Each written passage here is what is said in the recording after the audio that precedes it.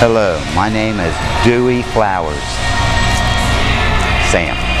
What I'm going to show you how to do is tricep extensions with a dumbbell.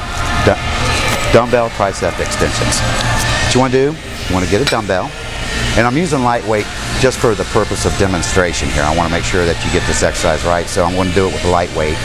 And, well, just for the sake of demonstrating. Actually, what I do, I lay the weight on my chest, push it up. And then you take the dumbbell behind your head there, and you press up.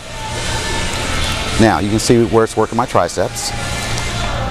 And from the side, same thing. Just like that. You're pressing the weight up. Now, let's say you have an injury to your shoulder, because this puts a lot of stress on your shoulders too. The thing to do is do partials, just like this. See how I'm doing that? And you'll still get the benefits from the exercise. What'll happen is, though, is that when you do the partial movements, it actually works more of this part up here instead of here.